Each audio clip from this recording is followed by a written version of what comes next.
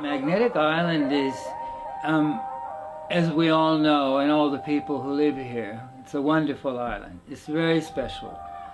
One of the reasons that I'm here with my family is because it's a little Great Barrier Reef island just offshore. It has a natural coral reef. It may be an inshore reef, but it's a special reef and it's alive. And it has services from town. How lucky are we? It's a place where the community comes together. It's a little bit more like an outback town in that sense. So we're very lucky to be on this place.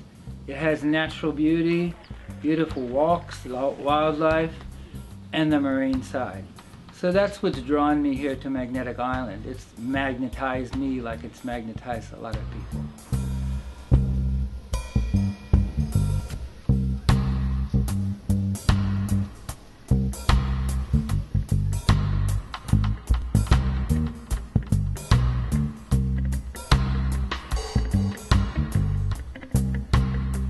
My origins are from the Midwest in the USA.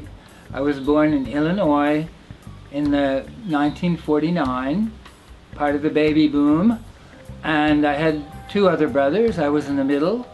My parents were mainly Swedish background.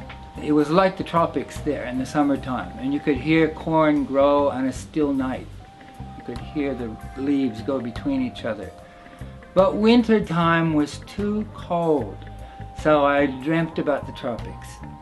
And I left there in about 1969, and I went out to Northern California in the Redwoods to finish my first degree in marine biology and oceanography minor. And I did diving there as well for abalone, other things. But you know, the water was cold. Took a thick wetsuit. I was still dreaming about the tropics.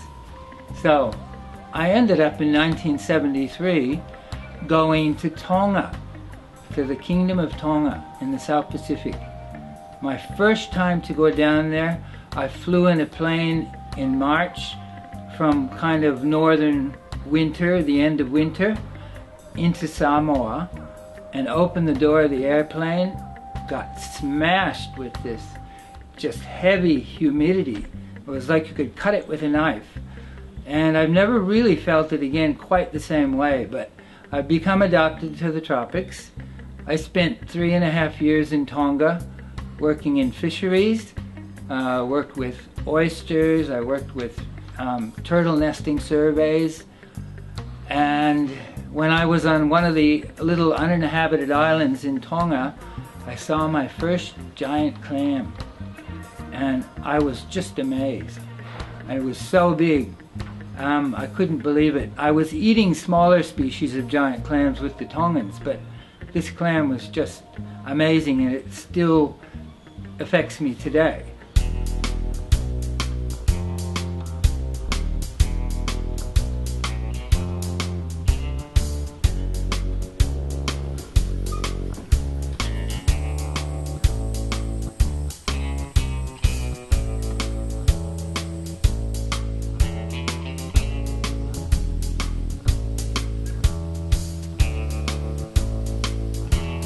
Tonga was a very interesting place to be.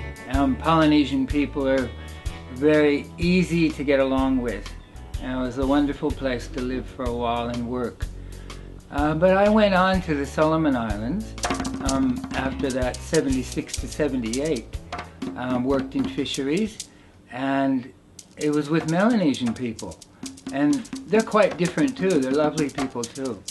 It's really a different experience again. And I was a fisheries officer in the Eastern Solomons, in Makira or San Cristobal Island. I set up a fish market and went around and started collecting lobster, live lobster, for people. And we would purchase those for the people and then send them on to markets. But we were also collecting data on how much we're collecting, what we're bringing out, so they really could understand what was going on. We're not just a fisheries company taking away.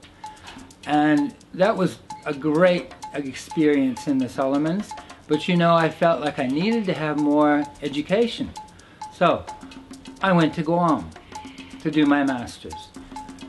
After Guam, it was this decision to sort of be either in Micronesia, between there and Hawaii, or coming to Australia. And I decided to come to Australia.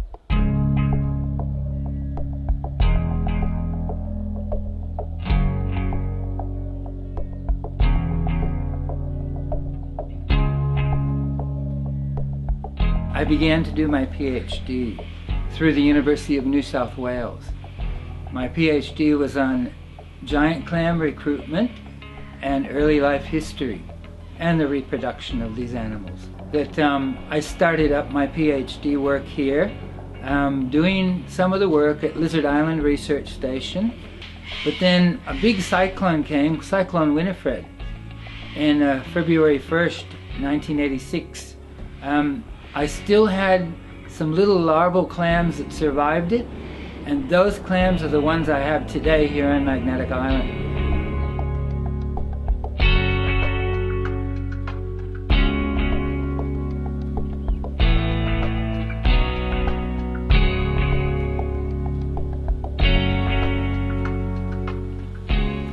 When I finished the clam project in '92, I went to Indonesia to work as a consultant with an Asian Development Bank project. And it worked with 6 universities, and the first university I went to was one where my wife was teaching. I met her there, Cornelia or Nell Braley. She was actually teaching fisheries there. Now, probably everyone on the island knows that she cooks Indonesian food, so she's given away all of her nice marine biology. Not really, she still understands what's going on.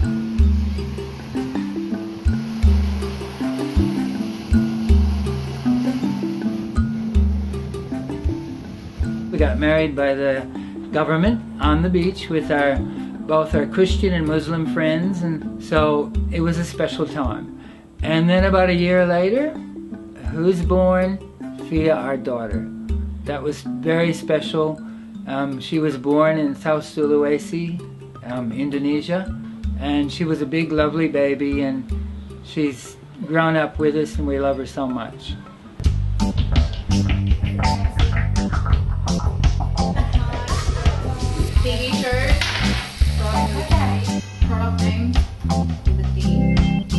Indonesia was maybe 3 years working there at some different universities. We had a lot going on. We produced a world record of giant clam seed from one individual. I think it was 2.5 million seed at 2 months old.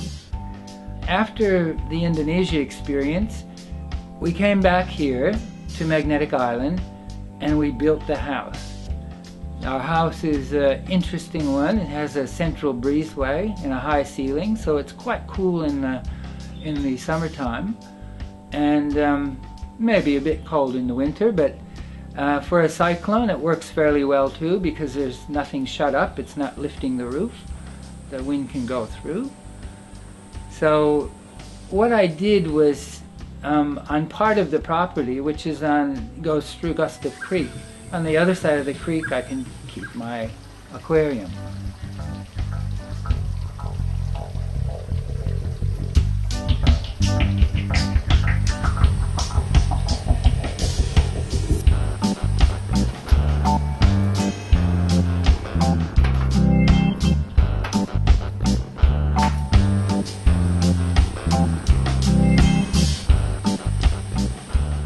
Small aquarium, but it's a specialist kind of aquarium because there are some giant clams put in it, which I have reared from eggs during my PhD thesis. These clams are 28 years old. They're quite a big animal now. They're about 100 kilos in weight, and they're solar animals, so you don't feed them. We like people to enjoy and see what's in the water around here. Whenever someone comes to an island, they always want to see something that's in the ocean.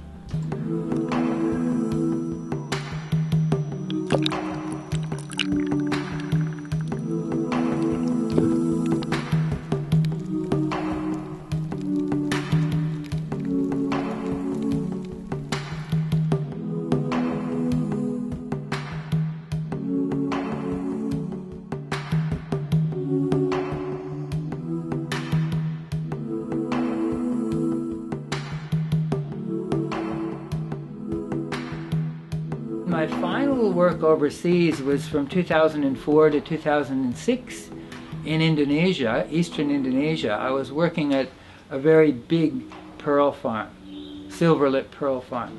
We had over 800,000 oysters on the long lines. I was one of the managers there. I was in charge of making sure what was happening to all those oysters at the end of each month and had to keep a record on it. It was an interesting, wonderful experience, but it was too far away from home.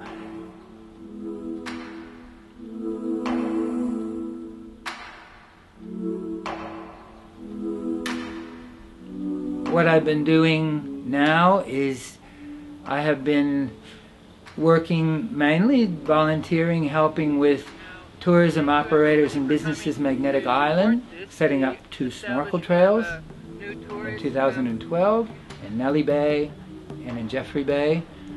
And last year in 2013 we moved 14 of my cultured giant clams into the trails, and that's an extra special thing for people to see. I wanted people to be able to see them the way they look natural when they clump out in nature.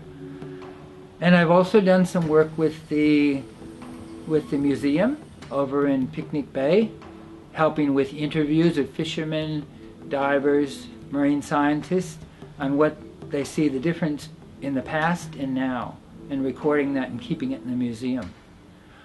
And I'm also doing some work with the Julian Marine Aboriginal Corporation. There's 2 Aboriginal families from different tribes, the Butler family and the Johnson family from here on the island, and plus a few of us non-Aboriginals that are technical members.